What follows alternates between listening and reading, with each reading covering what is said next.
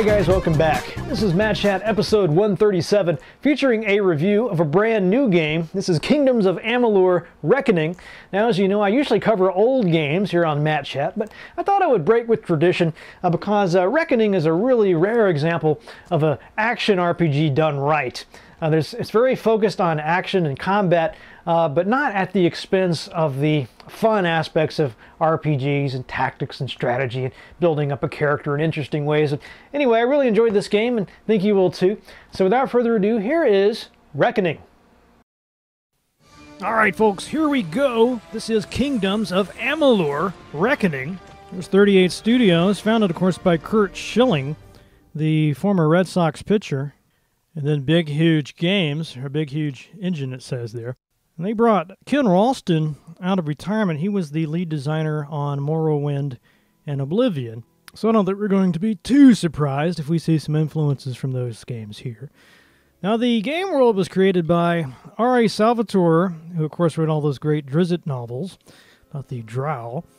And Todd McFarlane apparently had some role in this as well. He's a comic book artist. I really know him for his work on the Spider-Man comics back in the 90s, I believe, maybe late 80s. Of course, he created his own character, Spawn, who some of you guys probably know. All right, let's get this started. From the beginning, we were wrong. And only now, well into the second decade of the conflict, have we begun to understand the mistakes we have made. Sounds like 3D Realms. We lived in harmony among the Fae, in a world awakened to new magic. Perhaps we should have foreseen what might be born on this rising tide. What force might awaken.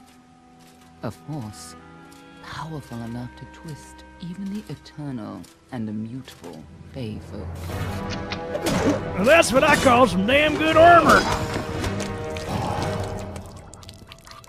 But Gadflow, the new king of the Winter Court, surprised us all. Singular among his people, he was all that other Fae were not. Aggressive, ambitious. I think he even dated some women. He had power like none we had ever seen. Terrible and deadly. Not the hair! Gadflow and his followers, the Tuatha De I think he's the bad believed guy. that a new god was to be born in the east, beneath Gadflow's crystalline fortress of Amathen. In the name of that they marched to war against the nine races of Amalur. Against a mortal army, no matter the power of their god, we might have been victorious.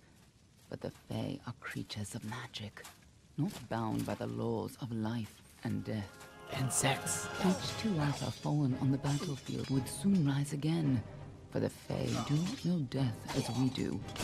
How could we stand against such a force? Who thought it was a good idea to call these guys the Fae? For 10 years, the armies of men. It's a good thing I'm too mature to make jokes about something like that. But as our numbers dwindled, we knew that it was only a matter of time. Our fate had been written. At least, that is what we believed. Until you died. And that's game over, folks. See you guys next week. Yep. I'm trying to recollect if there's ever been a role-playing game that started off with your character awakening from death with total amnesia. I'm trying to remember. Nameless one. God, help me out, guys. Can somebody... I give up. This game is totally original. There's never been an RPG that started off with fortune teller cards. Kingdoms of Amalur Reckoning. I just thought I could use something like that. Oh man, I'm starting to get that deja vu experience again. God, I wish I could remember. This is tormenting me. Could even be a Jotun. Always a surprise, eh, Garand? Eyes on the job, boy. Don't matter what it is. Blimey. It's dead. And be thankful for that. All we've seen. Go on and pull back the sheet, though. It'll need to be in our report, one way or the other. It's a Turkish ambassador. All right, now we get to create a character. Finally, some good old role-playing game stuff.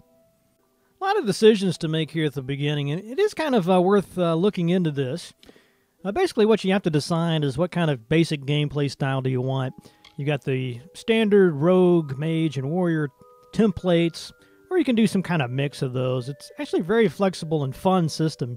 You can create a lot of interesting characters, but it probably helps if you at least have a specialty in your trades or crafts. You got alchemy, sage crafting, and blacksmithing. If you try to spread yourself out too thin, you're going to advance very slowly. So I'd just go with one, or maybe two, and save the other for a different character. The choice of gods. A lot of options here. You can even go with none. Pretty intelligent design here. Are you still with me? Oh man, I hate this part of these role-playing games. I never have really cared what the character looked like. I guess it's kind of fun going through there. Maybe it's like a menacing Smurf. Oh, now I gotta pick hair. Nothing makes you feel readier to kill some dragons than feeling like you just came back from Fantastic Sam's. That looks like a good dragon Slayer haircut. Cornrows. That's intimidating. I don't know, what jewelry? What the what next? Next up, choice of fingernail polish. Oh, there we go. Got a tattoo on my forehead. Beautiful. Low so far. A long way from Ice Brine, too. Still, he's in better shape than most we see. Gee, thanks. All right, then. Make sure it goes into the report. You know he'll want all the details. Amazing how well the body held up. Better than I've seen. I'm just glad it's not moving. Must have been born under a lucky star, this one. Anything else we need? To play. Unless you'd like to name him, I think we're done. Put him with the others.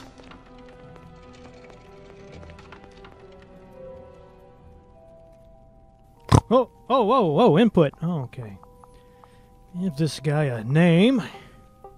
Well, I'm having a lot of fun so far.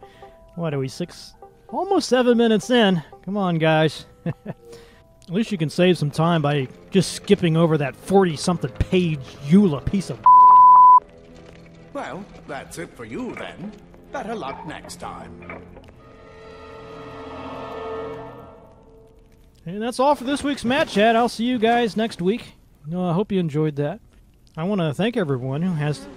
Wait a minute!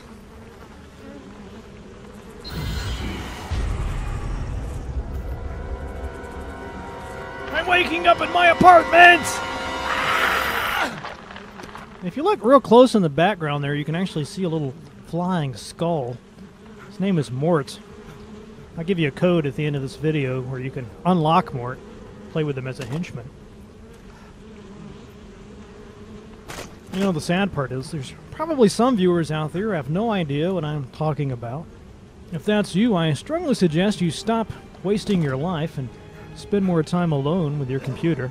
You'll really regret that on your deathbed, Alright, I think I might actually get to play here in a few minutes. Let's see, we're up to the 8-minute mark. I guess we're lucky we didn't end up with the director's cut. It has 15 extra minutes of this guy walking. Okay, come on. Yes, we have a HUD.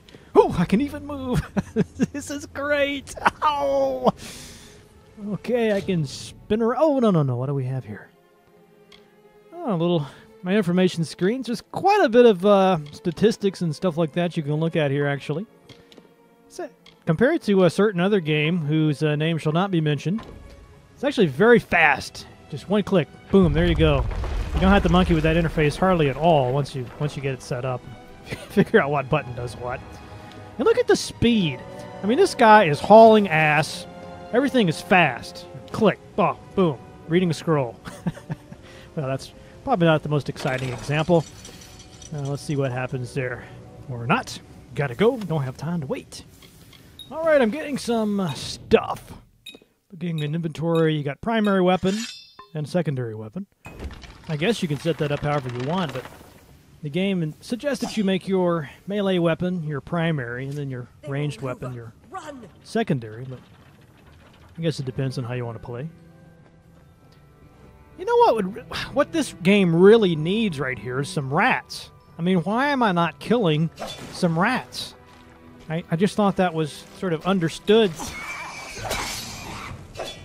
Oh. Come here, you! Wasn't just any rat either. That was a giant rat. Stay away. Stay away my ass, man. You got some more rats in here. I just know it! You know, part of the OCD in me wants to destroy every frickin' barrel and every crate, but I'm not. I'm gonna resist the urge. Oh, it's killing me. Oh, somebody needs help. Probably Bethesda. Screw them. I don't know what's... Up there, please help me. Rescue the gnome. Mortal scum. What if I don't want to rescue the gnome? Maybe I can be really mean to him in a dialogue option. I'm getting my ass kicked here, guys, and I want to say it is not my fault. I'm actually really awesome. But, I'm playing this on a 360 and streaming it into my capture card. And there's a bit of a delay, a couple seconds delay, and that is enough, believe it or not, to totally throw me off my game. Actually, that's not much different than how you usually play. Come along.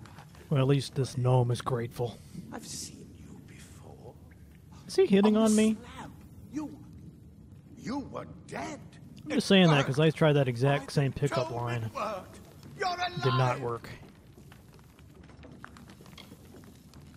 No, clearly not anymore. Imagine a cat pinned up in a steel chamber. Body.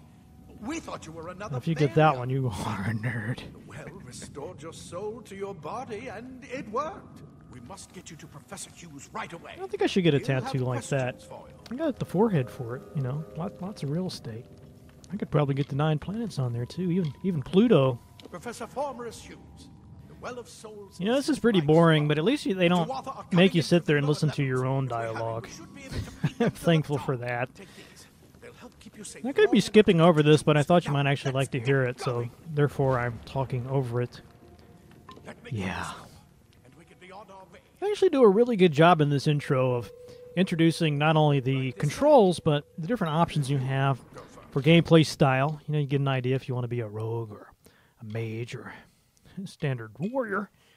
That's pretty much what you would expect. You know, the knights, the warriors wear plate, the rogues wear leather, and the mages wear latex so thin it's almost like wearing nothing at all.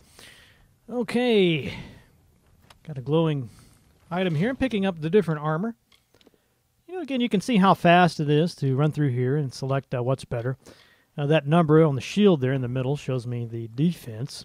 A little sword icon indicates the damage that it does. So it's really quick to see what's an upgrade and what's not. I like that a lot. Got a map that just pops up with a click. Once you visit a place once, you can fast travel there.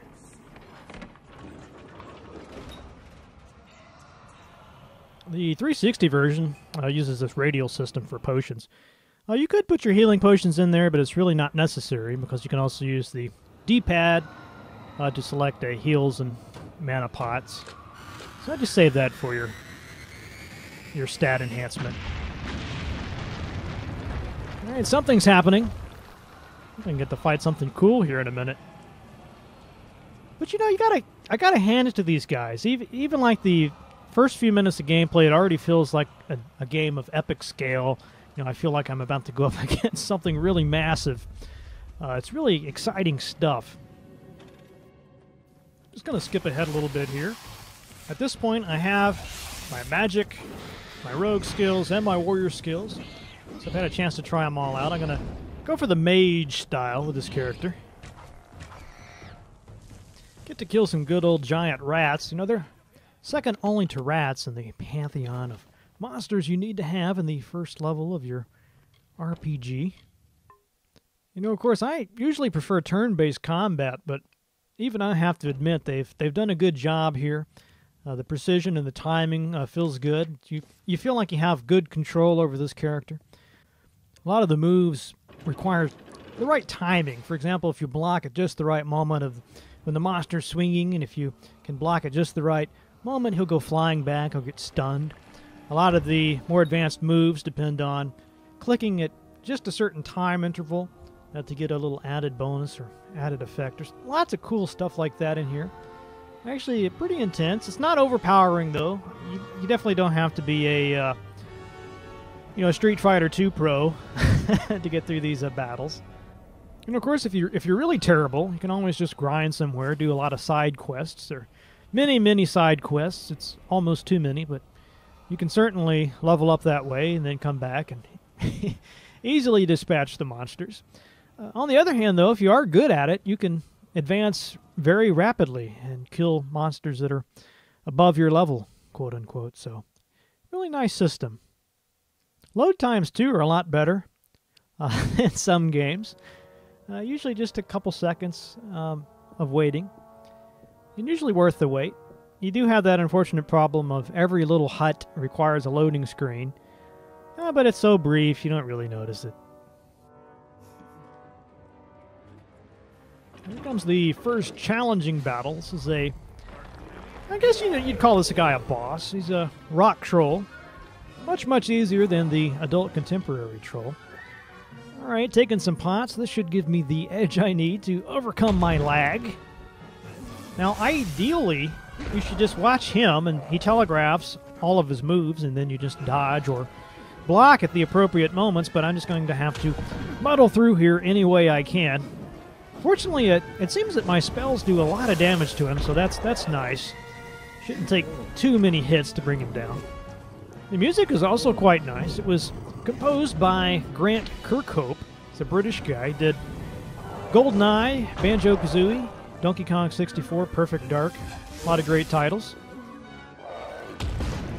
It's fortunate that I'm able to quickly, pretty much instantly take a healing potion. Otherwise, I would never survive any of these boss battles. See if I can just wheel him down a little bit more. Really trying to pull out all the stops here. You'd think being on fire would slow him down a little bit, but it just seems to be making him mad.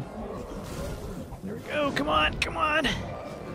Almost got him. I actually have died. Just a little sliver left. All right, here we go. Awesome finishing move time. This is the Reckoning mode. Just rapidly hitting A, and I get bonus to my XP. It's quite a nice system. Kind of reminds me, if you remember, when I interviewed Jay Barnson in that Drama Star system. Reminds me a lot of that. It's a good idea. Adds a little, I call it kind of a fudge meter, where if they're not sure about the difficulty level, you can add a system like this. So pretty much if you know you're going up against a really tough opponent, you can just activate Reckoning mode. Pretty much obliterate anything. I thought I would show you my other character briefly. This is a good 2 days in. Still a long ways to go before the end. Of course, I've been doing a lot of the side quests and faction quests. And I saw one reviewer that said you could, if you just stick to the main quest, you can be done in 20 hours, which, still a pretty substantial investment. I don't think you're going to mind too much. So my rogue character, he's got a lot of stuff that affects more than one enemy. He's got some bombs that can distract or even poison the bad guys. He can zoom behind them. A lot of the stuff, it's sort of like the same stuff if you're familiar with World of Warcraft, but a little more intense, a little more action. Actually, a lot more action-based. If you've ever played World of Warcraft and really thought it could use some more tactile feeling combat, I think you're going to really love this game. I'd have to say my favorite aspects of this game, I really appreciate the variety in the settings. There's a lot of different places that you can go to, and they look very different. And they're all interesting, and you want to explore them. Big map, overland map, lots of dungeons and caverns and caves and things of that sort. Towns and cities. A lot of the abilities that you can learn in combat actually do change the way that you play, which is always nice too. So the gameplay doesn't get dull, stagnate. you'll notice I have a companion here. And even that system, which usually results in lots of frustration, is not bad at all. Never had any of them die on me. Now, they seem to hold their own pretty well. You actually appreciate having them around. Takes some of the attention away from you. What I really love about the rogue are these sneak attacks. You just go into stealth mode, slip up behind, hit X, and if it doesn't one-shot him, it almost, takes him down. And plus, you get that awesome animation. Now, you notice I have my fate meter up all the way. That's that glowing ball in the top left corner. But I'm going to save it because I have a really tough battle coming up where it will prove essential. Yeah, there's a bit of a Raiders of the Lost Ark vibe in this room, lady. Maybe you don't want to touch that. Oh, great. Big things happen when the lady grabs the shaft. All right, we've got Niskuru Hunters. I guess these are original creations from Mr. Salvatore. Pretty cool looking, very menacing. Now, I've activated my fate meter, but I'm going to actually turn it off to delay that gratification a bit because I want to have some left for the boss. So you'll notice it builds up. That's that purple bar there. It builds up as I kill things. Hopefully that will cap out by the time the boss is here. He's a real badass boss too, so I will definitely need it. I'm focusing on the combat in this video because I think that's, if you like this game, it'll be because you enjoy that. The alchemy and blacksmithing, the crafting stuff is not really all that fun in my opinion. It's very derivative. It's, been there, done that kind of thing. If you don't like to pick herbs and find mats for blacksmithing and such as that, you can take other skills that give you comparable advantages. There's one that will give you extra gold from your loot drops. You can specialize in mercantilism, so you get better deals at the shops and sell stuff for better prices. You can do lock picking and open up trap chests, or you can do dispel magic, which opens up enchanted chests. I kind of hate that, really. I wish that they would just have one skill for those, but I guess they wanted to add a little diversity to the skills, give you more to work towards. All right, I think I'm finally about to kill these guys. Oh, here we go. Here he comes, Azagal. Now, from your role-playing game lore, if a monster has two A's back-to-back in his name like that, he is bad. And actually, the original name of this creature was Azagalar. The guy actually was killed by the monster before he could finish naming it. And this guy's like belching ice and fire, and poison. I mean, what is this? He's got a lot of stuff. But again, if you time it right, you can dodge all of his attacks and stay out of the range of or block his melee attacks. I'm sure it's possible to get through this entire battle without a scratch if you're really, really good. That's something I love about a game, when you can muddle through it, or you can take the time to really learn how to play and demonstrate some real mastery. And I'm turning on the fudge meter. Now you'll notice in reckoning mode I have the advantage. Easily dispatch him. Yeah, that's pretty satisfying. All right. Hey, it's time to rapidly click X. X, X, X, X, X, X, X, X, X, X, X. Look at that. Leveled up. 1459 XP. That is just amazing. Yeah, she's got the power! I don't know what to feel. All the years I spent trying to claim this weapon, and I never truly thought I would. I was not fated to have it. Not until you came. I would show you what happens after that, but we like to keep things family friendly. All right, folks, there you have it. Kingdoms of Amalur. Reckoning.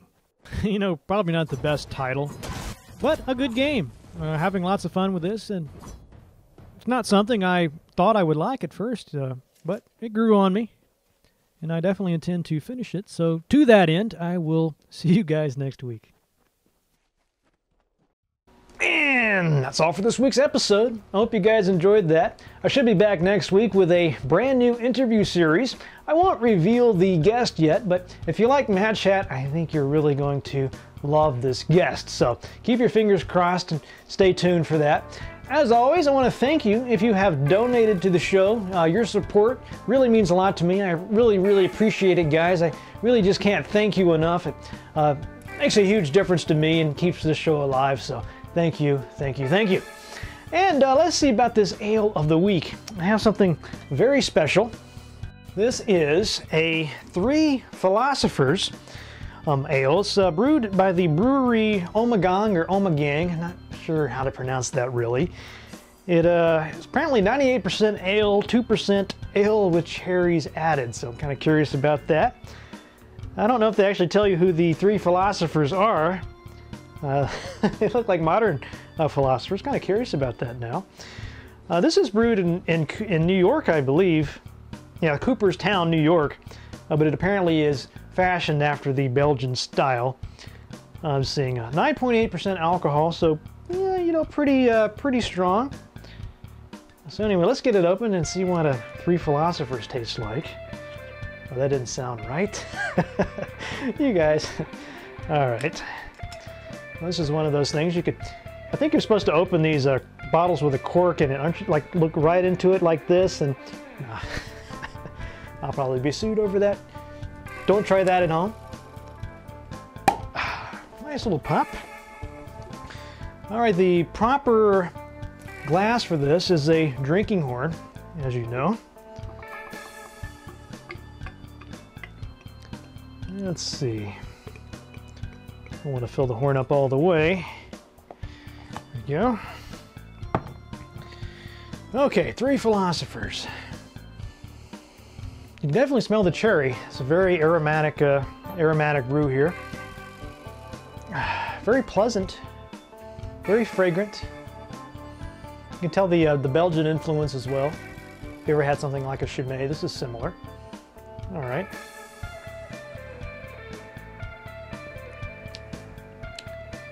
Very fruity, very fruity. Also quite smooth. 9.8% alcohol. I don't taste any at all.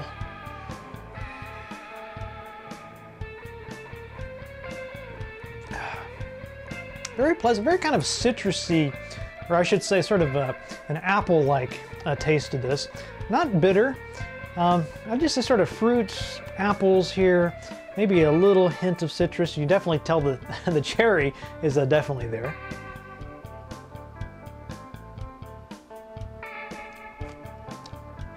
A little bit of an aftertaste, but not a bad one. All in all, I have to say I'm very impressed with this. You know, smells good. Very, excellent choice all around. Apparently, at least one of the philosophers knew what he was doing. Anyway, Three Philosophers. I'll definitely give this 2 thumbs up. See if you can find it and try some. I think you'll enjoy it. All right, let's wrap up with a quotation. And this week's quote comes from Plutarch. And it goes something like this. Fate leads those who follow it and drags those who resist. See you guys next week.